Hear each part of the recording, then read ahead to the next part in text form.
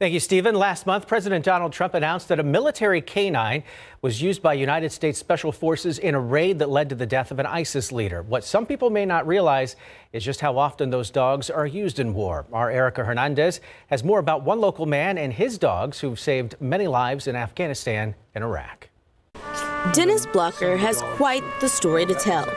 He has truly seen how brave dogs can be in times of war. It's bothered me that nobody knows about them. During the war in Afghanistan and Iraq, Dennis was there training and handling K-9s. Him, along with his dogs, were often called upon to sniff around for explosives and contraband. These two were mine. I was able to adopt both of them. Okay. This is Lackey and this is Torres.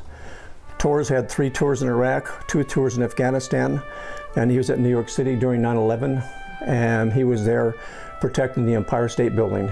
After hours in his think tank in his backyard, Dennis has just finished one book and in the process of writing a second about his time with the dogs. That's one of the reasons I wrote the book,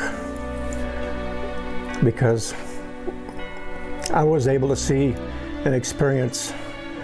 I've been working with dogs for years, training war dogs, police dogs, and I was able to see the bravery, see the fear, and see the fun times with these dogs.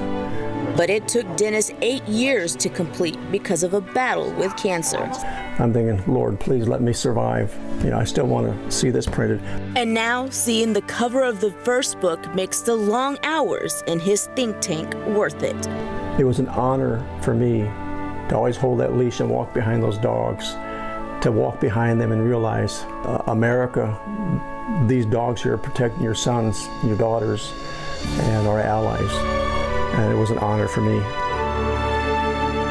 The Dogs I've Known in 2 Wars, Book 1, Iraq, doesn't get released until the beginning of December. Right now, you can go to the book's website to register for a book and read more about Dennis and his dogs. We have a link up right now on ksat.com.